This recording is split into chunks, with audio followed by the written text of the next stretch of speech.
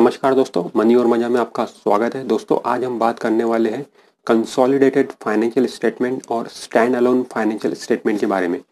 कई बार आपने टीवी पे देखा होगा कि जैसे कि आपको पता भी है कि हर 3 महीने में कंपनियों के क्वार्टरली रिजल्ट्स आते हैं, तो बिजनेस न्यूज़ चैनल पे वो रिजल्ट चलते हैं। जब वो रिजल्ट चलते हैं तो उसमें दो तरीके के रिजल्ट आपको दिखाई देते हैं, एक होता है स्टैंड अलोन रिजल्ट और दूसरा होता है कंसोलिडेटेड रिजल्ट। तो क्या है उस तरीके का रिजल्ट का मतलब, ये इस वीडियो में मैं आपको बताने वाला हूँ, तो ये वीडियो आप पूरा देखिएगा। चलिए फ्रेंड वीडियो शुरू करते हैं। फ्रेंड्स सबसे पहले मैं आपको बताता हूँ कि कंसोलिडेटेड फाइनेंशियल स्टेटमेंट क्या होता है।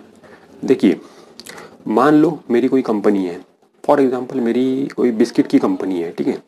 अभी मैं बिस्किट बनाता हूँ अपने कंपनी में, ठीक ठाक बिजनेस चल रहा है, मेरा सब कुछ ठीक है, ठीक है। अब मुझे क्या करना है कि अपने धंधे को बढ़ाना है, मतलब दूसरे प्रोडक्ट में भी अब उतरना है। अब मुझे चॉकलेट के बिजनेस में भी उतरना है। तो मेरे पास में 3 रास्ते हैं। या तो मैं खुद की कंपनी में ही चॉकलेट बनाना शुरू कर दूं, पहला तरीका यह है। दूसरा तरीका यह है कि जो कंपनी चॉकलेट बनाती है वो कंपनी को मैं पूरा खरीद लूं। उसे बोलते हैं मर्जर। वो अलग चीज हो गई, ठीक है। मर्जर हमारा आज का टॉपिक नहीं है।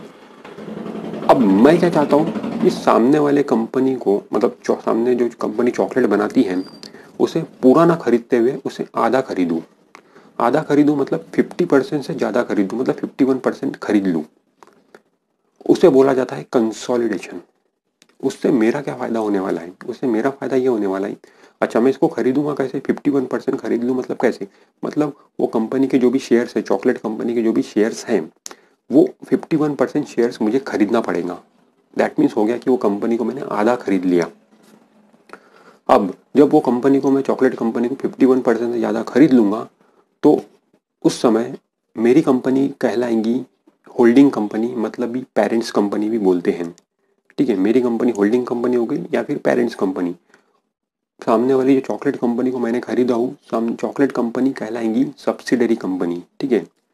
अब इसमें मेरा क्या फ़ायदा है? कंसोलिडेशन करके मेरा क्या फ़ायदा है? देखिए, जब 51% शेयर्स में सामने वाले कंपनी के खरीद लूँगा, तो वो जो कंपनी के बोर्ड ऑफ डायरेक्टर्स हैं, मतलब चॉकलेट कंपनी के जो बोर्ड ऑफ डायरेक्टर्स हैं, उन पे मेरा राज चलेगा। मतलब मैं जैसा चाहूँगा वैसा उस कंपनी में होगा। अब वो कंपनी मेरे इशारों पे चलेंगी, एक हिसाब से मैं चलाऊंगा उस कंपनी को, ठीक है।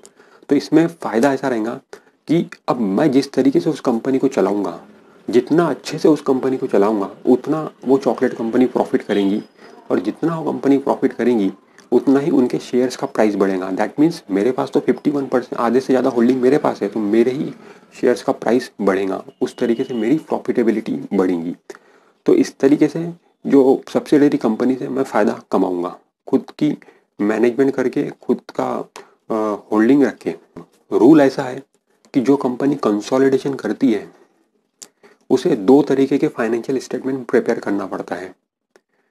मतलब जब भी वो कंपनी हर 3 महीने में क्वार्टरली रिजल्ट पेश करेंगी, तो 2 तरीके के स्टेटमेंट वो सामने प्रोड्यूस करेंगी। एक होगा स्टैंड अलोन फाइनेंशियल स्टेटमेंट, दूसरा होगा consolidated financial statement. Stand alone मतलब मैं खुद की, मेरी जो बिस्किट कंपनी है, मैं खुद का एक बैलेंस शीट बनाऊंगा, खुद के फाइनेंशियल स्टेटमेंट बनाऊंगा, जिसमें सिर्फ बिस्किट कंपनी के असेट्स एंड लायबिलिटी शो करूंगा, सिर्फ बिस्किट कंपनी के प्रॉफिट्स एंड लॉस शो करूंगा। उस तरीके का स्टेटमेंट एक रहेगा। और मेरा दूसरा स्टेटमेंट जो रहेगा वो रहेगा कंसोलिडेटेड फाइनेंशियल स्टेटमेंट। उसमें मेरी बिस्किट कंपनी प्लस सामने वाली चॉकलेट कंपनी भी, दोनों का मिला के मैं असेट्स एंड लायबिलिटी शो करूंगा, प्रॉफिट एंड लॉस शो करूंगा। दोनों को क्लब करके, दोनों को मिला के जो शो करूंगा उसे बोला जाता है कंसोलिडेटेड फाइनेंशियल स्टेटमेंट। तो रूल ऐसा है कि जो जो कंसोलिडेशन हुआ एक बार, तो दोनों तरीके के स्टेटमेंट आपको प्रोड्यूस करना है। इसीलिए आप टीवी पे जब रिजल्ट्स आते हैं तो बहुत सारी कंपनी के रिजल्ट जो आते हैं कंसोलिडेटेड और स्टैंड अलोन, ऐसा आता है।